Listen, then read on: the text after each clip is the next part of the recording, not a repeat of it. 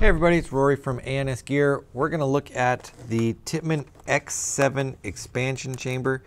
Now this expansion chamber is specifically for the original X7, not for the X7 Phenom mechanical or the X7 Phenom electric. It will not work on either of those two guns.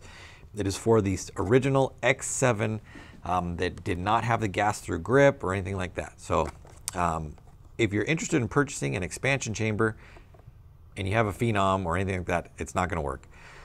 This is just for the original X7. So don't buy it for the wrong gun.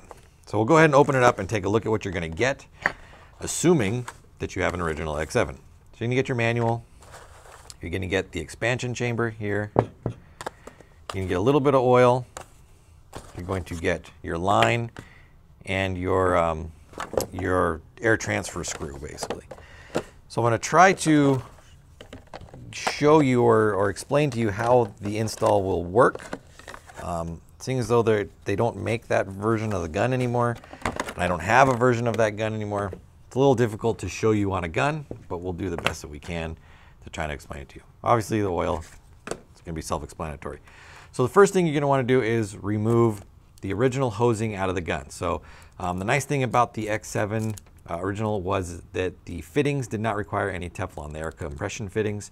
So basically you just have to unscrew them and they will come out. You don't have to worry about Loctite or Teflon or anything like that. So you're going to remove the old line system off of the gun.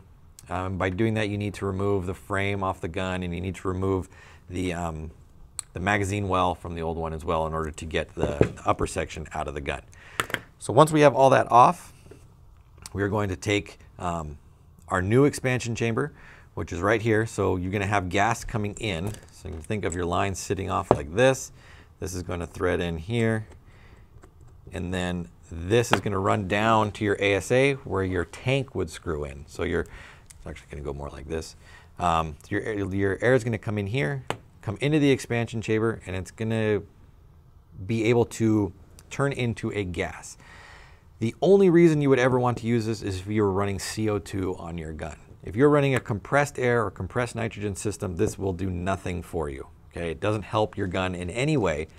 All this does is give a liquid CO2 that's potentially coming out of your tank more time to expand into a gas before it gets into the gun. And that's going to help with consistency, accuracy, a lot of things, just make the gun work better overall.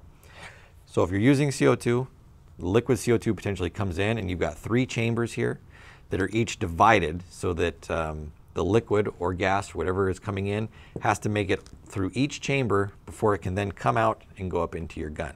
Basically, it's just giving time for liquid to turn into gas. So it's going to come into here, go through all the chambers, and then it's going to come out this top section right here. Now this piece right here is the key to it all as far as getting it to hook up to everything. So your gas is going to come out and come up this way. This basically directs the gas from the expansion chamber up into the tombstone of the X7, which is then going to get up into the valve. So as you can see, you've got 3 O-rings on here. This section right here has holes in it, and that's going to sit inside here just like that.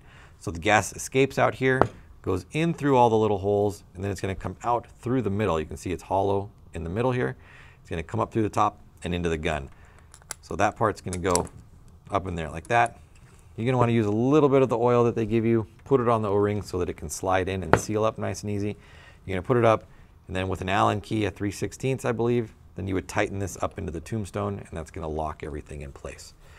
So this is the expansion chamber for the original X7. Again, I reiterate, if you have a Phenom version, don't waste your money because it won't work. Only for the original X7s, and only if you're running CO2 on those guns. If you're running compressed air, it's not going to do anything for you as well. So if you want an expansion chamber and you are running CO2, check this one out. It has a good clean look to it. It's not overly bulky, and it comes with all the parts you're going to need to do the install. It's available through the website, so go ahead and check it out and order yours now through ansgear.com.